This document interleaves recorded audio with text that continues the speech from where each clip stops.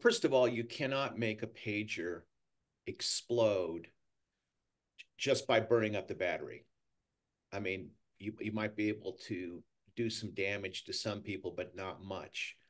So what we're dealing with here is the Israelis, no doubt the Israelis got into the distribution network for these pagers and put plastic explosives in them. And it doesn't take much, 10 to 15 grams.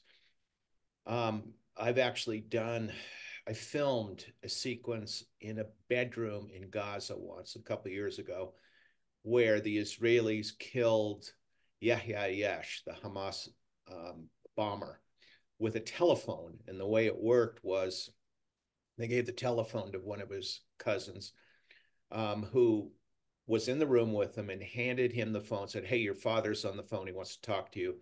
As soon as Yahya Yash puts it to his ear, they exploded it remotely over a cell network. Now, pagers work off a radio network, and they're one way, so they should be safe and you can't trace them like you can a cell phone. I mean, with a cell phone, I can tell you if I were doing a trace on it, exactly where you're sitting in which office. I could even turn your camera on so I could see you. But with pagers, they thought they were safe, but what they didn't manage to take care of is the distribution network.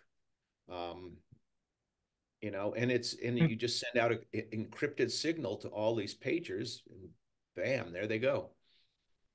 How long does it take to do something like this? Oh man, it's remarkable what the Israelis have done in Iran and Lebanon, and we American intelligence use cell phones to track people, but their ability to get on the ground and insert hundreds, if not thousands, of these pagers to Hezbollah is a remarkable operation, and it's probably been in the works for maybe years. I don't know.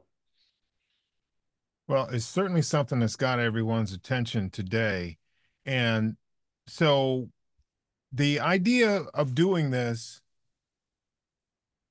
if they were able to do this, there's this question about whether or not it would have been more valuable if they had access to these pagers to use them as tracking devices. Well, High, that's the whole thing. Is if they're radio networks, they just receive, they don't transmit. I assume these are one-way systems where they can just receive signals, so you can't really track them. Our special forces use them, where they'll carry pagers, and then they're to use other communications if they have to call back in, but you really can't track them. So yeah. the question is, why do the Israelis do it right now? Is this part of a plan to go to Lebanon? But Hezbollah's in trouble in the sense that their communications network has just been blown up. They can't use cell phones, they can't use pagers. Um, and JJ, my question is, why has Hezbollah got so sloppy?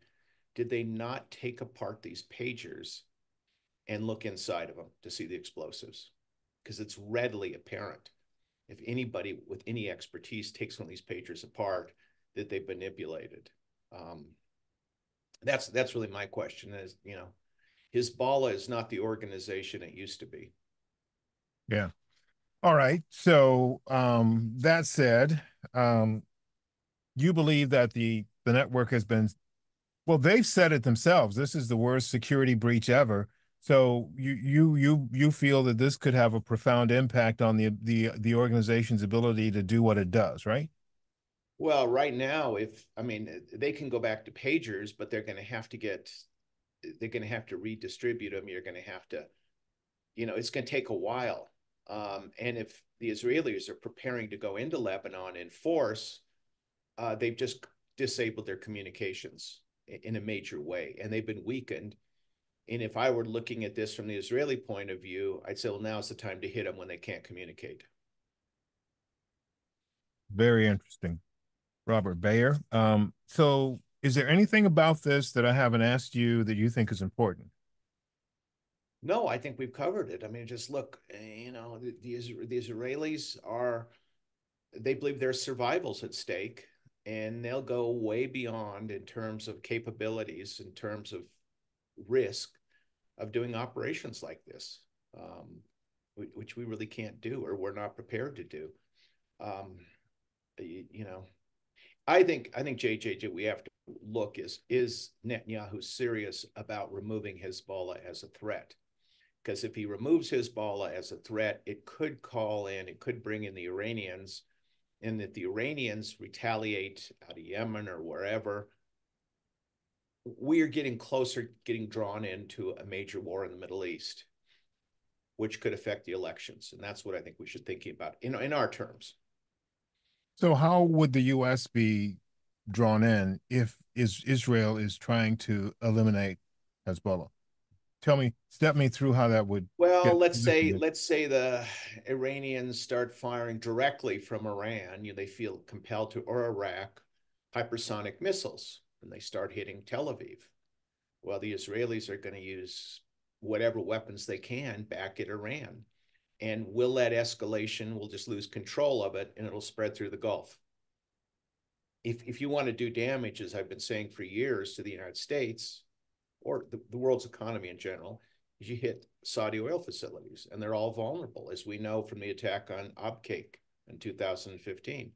So that's one scenario. I mean, no one's planning for it now. Um, but this conflict is constantly moving up to this point of escalation, which will become uncontrollable.